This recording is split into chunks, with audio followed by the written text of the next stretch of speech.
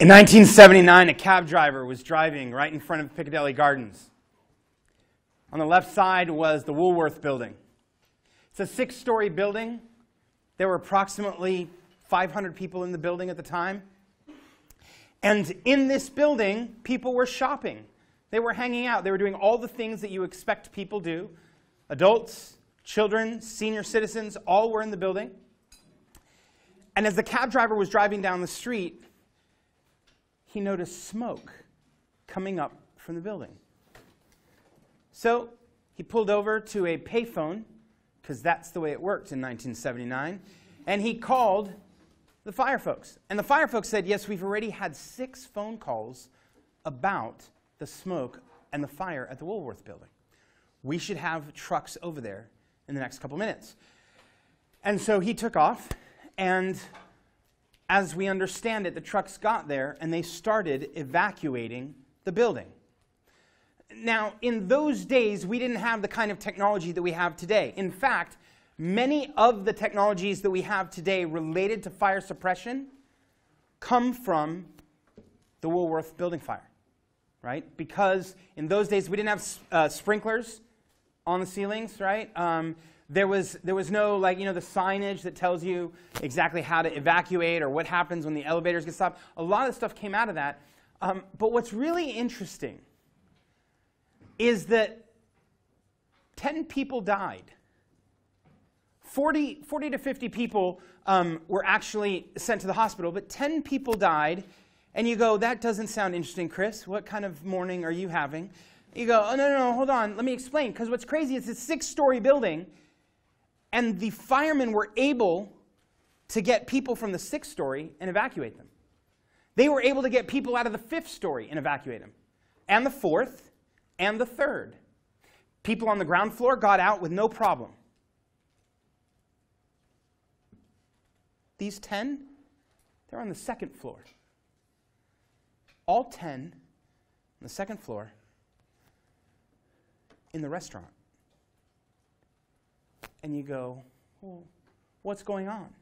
If you read and research the dynamics of the Woolworth fire, what you discover is that people will say, well, the reason these people died was because there wasn't fire suppression sprinklers, or there was actual metal bars over some of the windows on the higher floors. And so people will say the reason they couldn't escape, right, was because there were metal bars over windows, and that's a no-no. Like, you need a way for people to jump out. But if you're on the 6th floor and you jump out of a window, I'm going to suggest that maybe that's not your first strategy.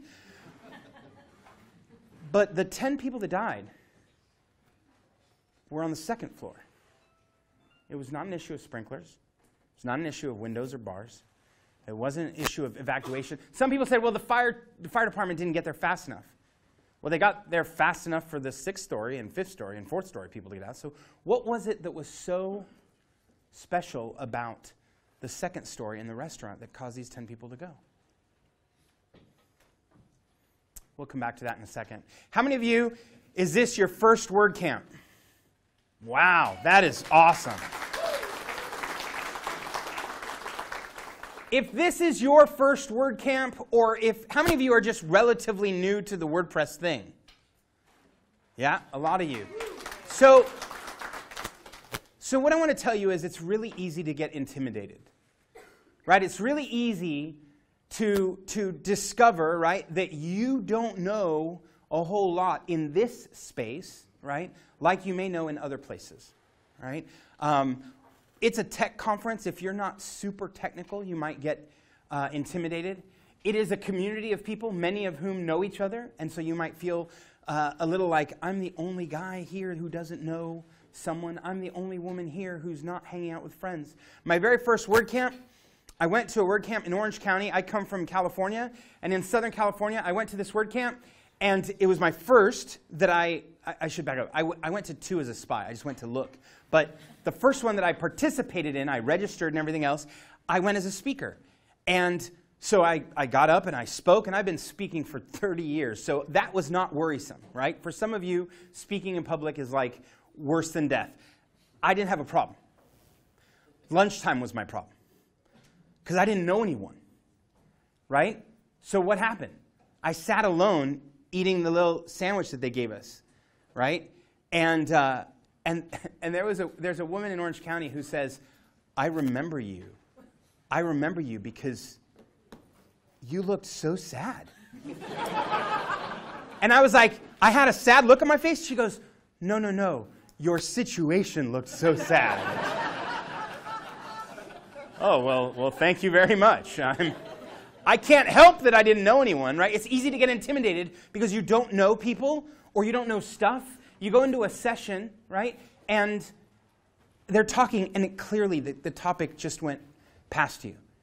And so you start feeling a little bit insecure, a little stressed, right? And what I want to tell you this morning is, hey, all of that is normal. You're in a new place, a new community, new code, new everything else. It's easy to get intimidated. What I want to do this morning is tell you 7 stories that all have one point. So, here's the challenge. When you go to enter into a community, when you enter into a group of people, you're going to discover that there are people in that room that are smarter than you. And that doesn't always feel good. I was born 3 months premature. And in 1970, if you were born 3 months premature, you had a 50% chance of surviving. You had a 95% chance of being brain damaged. My wife says, just imagine how smart you'd be if you'd gone full term. It turned out I was lucky because I was born in Tucson, Arizona, and they had a medical center there connected to the university that had an incubator. So they could put me in this little, easy bake oven and keep me going for a while. I survived, right?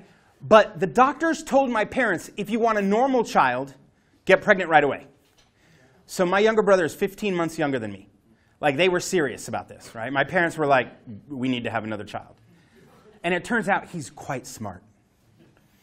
And so I grew up in schools where my brother and I would be in the same math class. Right? Now, I don't know if you understand the order of things, but the older kid's supposed to be smarter than the younger kid, right? In TV, if you watch Leave It to Beaver, right? Beaver goes into a classroom and the parents are like, or the teacher is like, I had your brother, right? And you're like, oh, my brother, he did so much better than me and now I have. The older one's supposed to be smarter. No one told my brother that. And so I grew up with a brother who was, at least in math, right, smarter than me. At dinner time, right, my family at dinner time, my dad would do stupid things like, what's the square root of 732? To which, if some of you are trying to work that out, this was my mental process followed by my verbal process. I said, 17, 27, 32, am I getting close? That was it. Like, this was not a fun exercise for me. Like, the square root of numbers is not what I do on the weekend. It's not even what I do during the day. I'm like, this is not, I don't, my brother would give my dad a number to a decimal point, and my dad would be like, yeah, that's really close.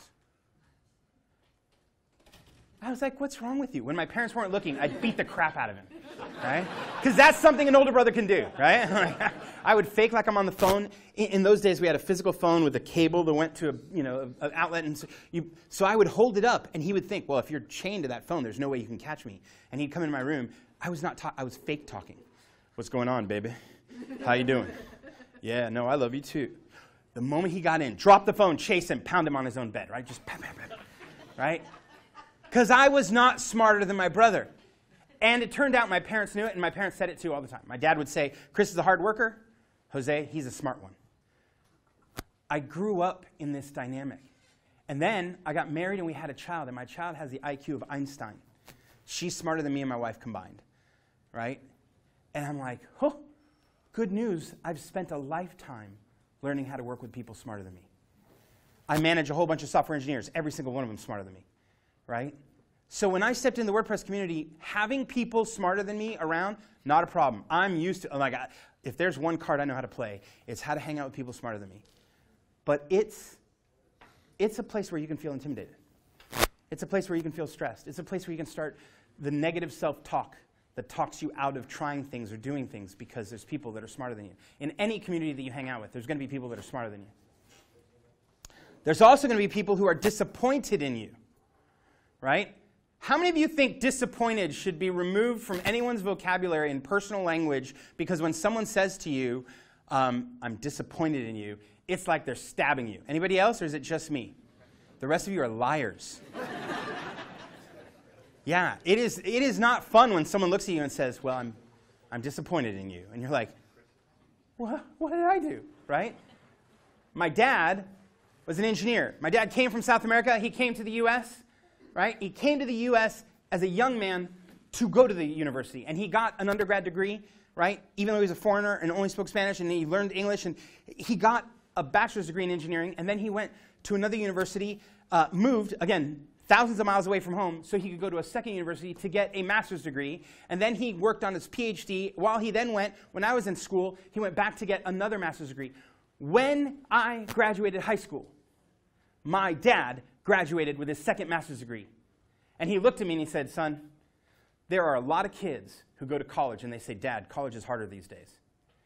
But I just finished college, again, a master's degree with straight A's, while I was a parent, while I was a coach, while I was an employee. So don't give me any mess. I fully expect you to get straight A's.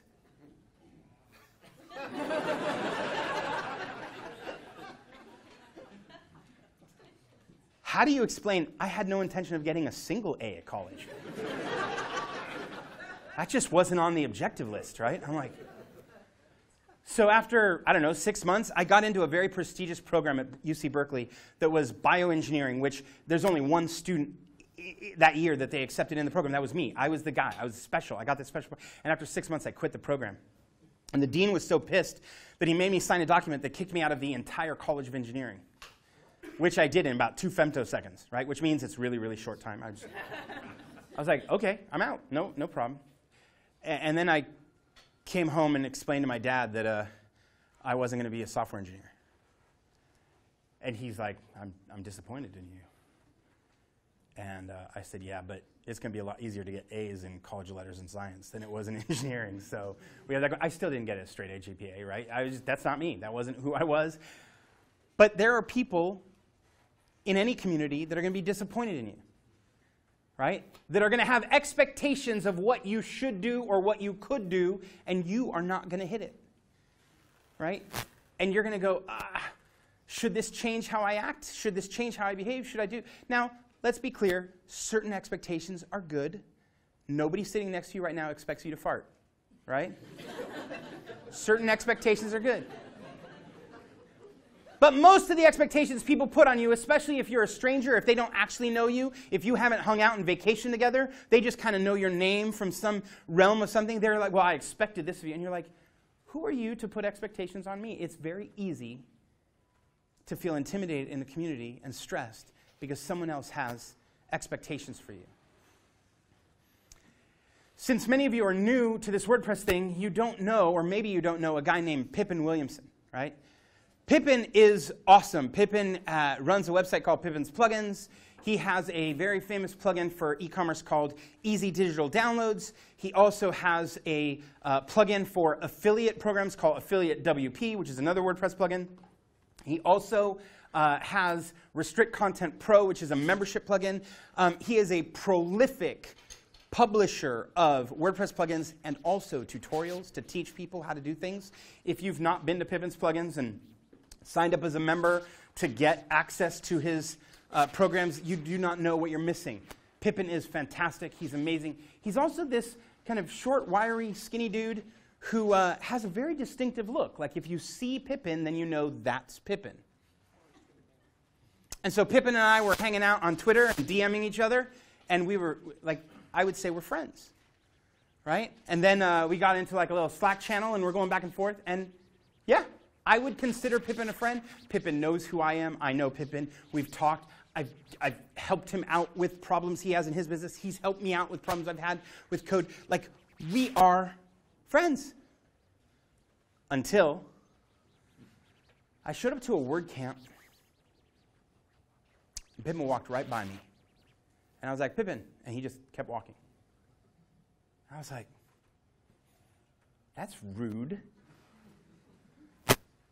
And then a couple weeks later, we were online again, and he was totally fine. And I'm like, what's up with this? Like, when we're online, it's cool, and in person, he's kind of a jerk. So I go to the next WordCamp. He's there, right? he's walking, and this time, like the first time I thought maybe he didn't hear me, maybe he didn't see me, but now he's walking right at me with the whole glassy look and walks right past me. I am not someone normally that you can miss. I take up a certain amount of physical space that suggests I'm present. So the dude just walks right by me and I'm like, what? So now I got all these stories running in my head of what's going on. Like, what did I do to mess with what's going on? Get to a third WordCamp, and I know he's going to be there, so I'm looking for him, right? Like, we should just settle this beef right now. Because if not, the WordPress community is going to get split in half. You choose Pippin or you choose Lemma, that's it. Pick sides, right? And I walk up, and there's Pippin. And standing right next to him is his twin brother.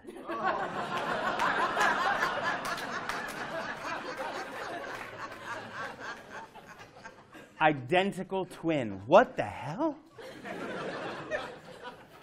Turns out the guy that's been walking right by me is Jonathan. And I'm like, well, I should at least get to know you so that you don't ignore me when you walk by me all the time. But in the community of folks like this, it's easy to get ignored too, right? Whether it's a twin or not, it is easy to be in a place where you're like, I thought we were cool, but like, what's going on here? I got involved writing some code in the WordPress community a while ago, and most of you, if you know me at all, you know I write a blog. You do not know me for writing code. That's because I wrote this little plugin for WooCommerce to do crowdfunding, and I submitted it to the guys at WooThemes. This is before I was a strategic coach for them, before I helped them out. I was just a nobody, but I submitted the code. But I was already writing my blog a little bit, and they wrote me back a message that said, dude. That's how they opened. It wasn't Chris, it was dude, comma. Have you ever turned on debugging? Now, for those of you that are non-technical, right, there is a switch you can turn on into your code and into your environments where you're writing code. You can turn on a switch, and it will bring your Latina mother or your Jewish mother or any other nag and tell you all the things that you've been thinking about that are wrong. That's what, I mean, technical people, is that what a debugger does, right? When you turn on debugger, it's just like, you didn't part your hair right, you didn't put on the right, that doesn't look like a clean shirt. Like, it's everything. It's everything. And so I'm like, well, why in the world would I want to turn that on? Like, the code works, at least on my computer, right? And so since the WooThemes guys, got this code, they decided, why don't we send you every mistake you've ever made? Like, here you go. Like, look at all these problems. And I was totally embarrassed, right? I was like, oh my God, like, this is horrible. And then they said, like, well, you also have to, I was only writing for Stripe, and they're like, you also have to support PayPal. And I was like, well, I hate PayPal. So that was my exit, right? Well, I'm not going to write this code anymore. I'm not going to do this plugin anymore. I'm just throwing it away because you are making me use PayPal. Really, right? I'm like, because I just don't want to talk about code ever again, right? Me and semicolons, we're not friends, okay? So I was just like, no, I don't want to do this anymore.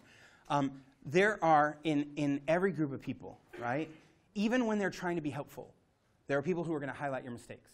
They're going to say, no, that's not right, right? And in the open source world where you publish your code somewhere, there are people who are going to not only pick on the actual code, right? I wrote a blog post about a problem I'd solved, and I wrote the little bit of code that I had written. And I double-checked it, triple-checked it, like, because this is going to get published in an article, people are going to see it. I get anywhere from 80 to 100,000 people that visit the site every month, and so people are going to see this. So I double-checked it. Some dork in England wrote back, a friend of mine, hey, Chris, right here where you do an if, then, else, right? Like your if, you could have just put the clause you were looking for in the ifs. It would automatically give you back the binary response, which would allow you to skip the rest of this code. And I'm like, are you optimizing 4 lines of code, right? And so I wrote back and I said, does this improve performance?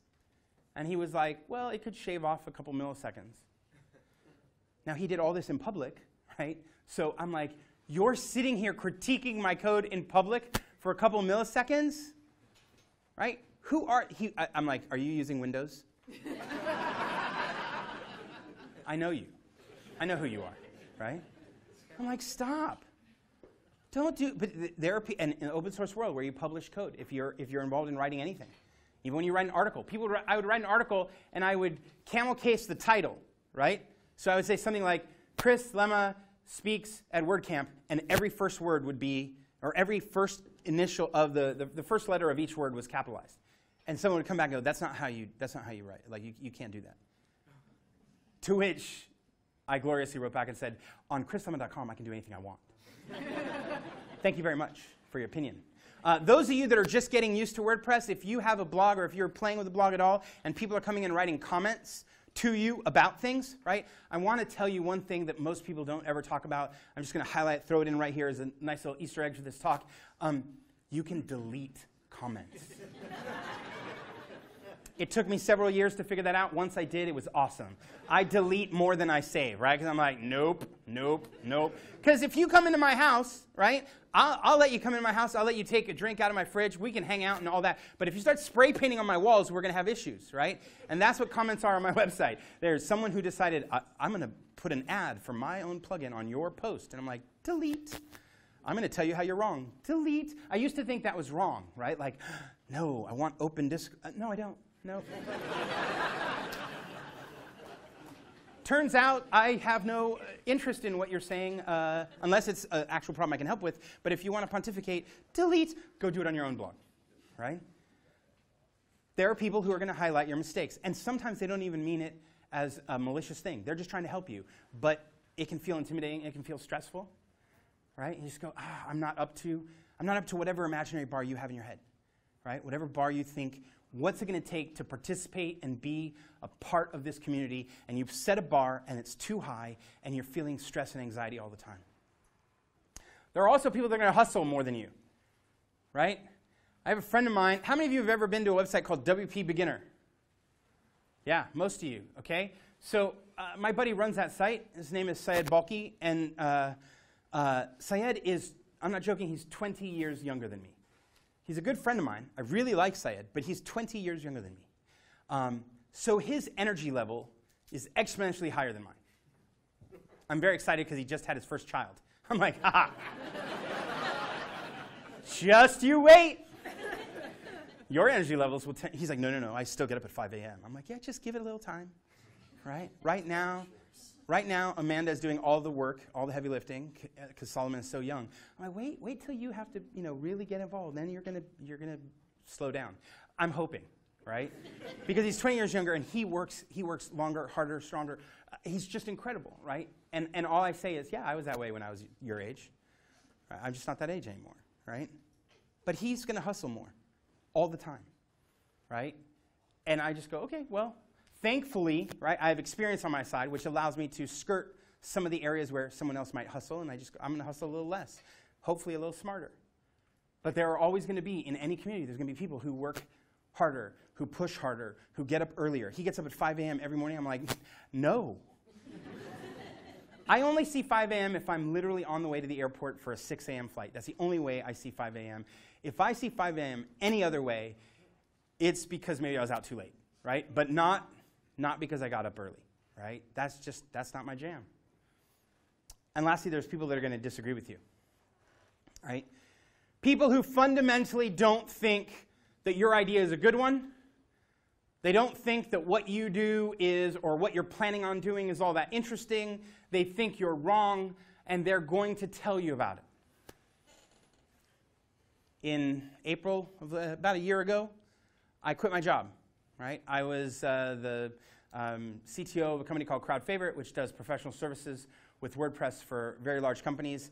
I'd been there for about 18 months. The last 23 years, I've been a product guy who builds SaaS products, right? And the names have changed, right, from hosted application to application service providers to SaaS, but it's all still hosted software.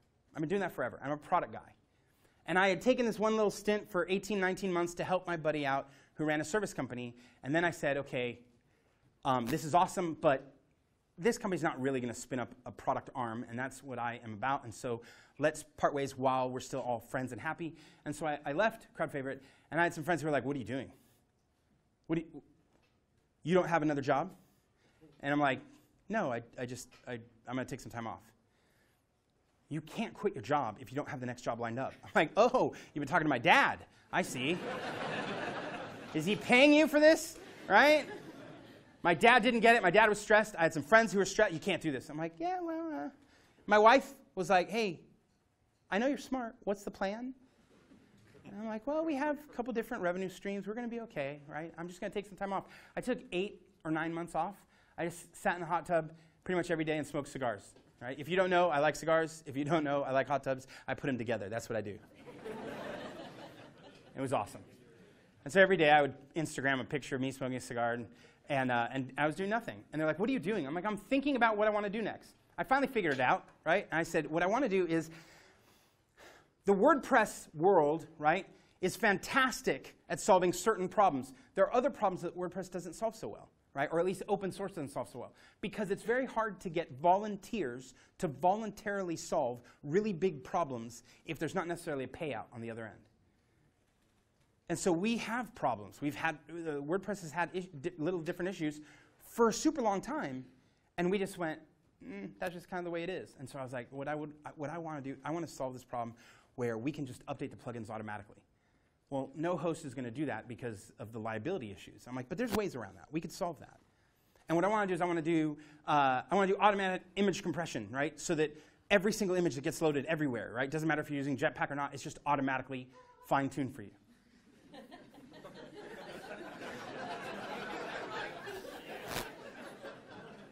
Whoever was happy was not the person who was telling me that's stupid. You're not going to. You can't do that. Because there were people disagreeing with me. I said, you know, what I really want is I want staging where someone makes an edit in staging while also someone else makes an edit in production of the same exact post or page, and we can sync them. And like, you can't do that. I'm like, yeah, you can. You can't. There's a way. Like, we could do this, and no one's going to do that. So I'm talking to friends, and they're like, there's no way. There's no way. And like, what do you get? You're going to work all this time on open source code that you're going to give away, and then you're never going to make money, and you need more people. And I said, well, you know what? After 8 or 9 months, I decided I'm going to join a hosting company. And like, you're a product guy. You don't go to a host company. I'm like, no, I'm going to go to a hosting company. And so I joined a company in December called Liquid Web. And when I did, I gave them my roadmap. Here are the things I want to solve. These are serious problems, and I want to solve them. And they said, OK. And so we now have them, right? We have image compression. We have automatic PHP upgrading. We have staging. We're getting ready to do the staging. We're getting ready to release it, right, where someone could change the categories and someone else could change the post type in 2 different places and sync automatically with no UI, just automatically. And you're like, oh, yes. And we're doing lots of fun things, but my point isn't to talk to you about Liquid Web. My point is that there's always going to be someone who tells you that's a bad idea, that's a wrong idea, that's a dumb idea, you shouldn't do it, you can't do it, whatever it is.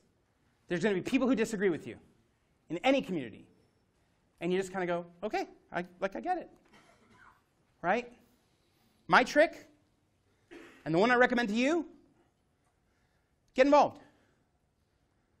Get involved. Whether it's writing code or writing documentation or building a plugin or testing a plugin or testing a theme or writing a blog, whatever it is, get involved and keep showing up. Because all the intimidation in the world gets defeated by that dynamic. All the stress in the world that you might have and all the narratives that are running through your head about whether you're worthy or not all disappear in this context of showing up and being there. Right? One of my favorite quotes is by a guy named Steve Martin. You may have heard of him. The comedian. The actor. Saturday Night Live. He plays a banjo. He said, you know what? When it's your turn to be picked, right, you have to be within pointing distance. And you go, what? He said in comedy, He's now a writer, he's now a director, he's done all sorts of things. And he goes, I can't tell you the number of times that I'm writing, a movie, and I'm thinking about who's the right person. And then it's just because I see them walk by and I go, they would be great for the movie, and then I write them in. His first jobs, he's like, I showed up, I had no talent. But you got to go to LA. If you want to be in, or if in comedy, right, you got to be in Toronto or Chicago, New York or LA. You got to go to a place where the action is. You got to go where the action is, because at some point, the older people die off. That's his quote, not mine. And when it's your time to be picked, you have to be in pointing distance. So you keep showing up. The corollary to this, right, is stop worrying about what other people are doing, right? Stop looking at it. Stop stressing at all about it. A lot of us get into this whole distracted mode and copy-paste syndrome. I don't know if you've ever thought about copy-paste syndrome, but copy-paste is great when you're talking about text on a screen. Copy it out of one doc, put it in another. But when you're trying to copy and paste someone else's life on yours, bad call. Because you don't have context. You don't even know why they're doing what they're doing. All you see is the external movement. You have no backstory. You have no context. Don't get distracted by other folks. Does that make sense? In 1979, on the second story of the Woolworth building, 10 people died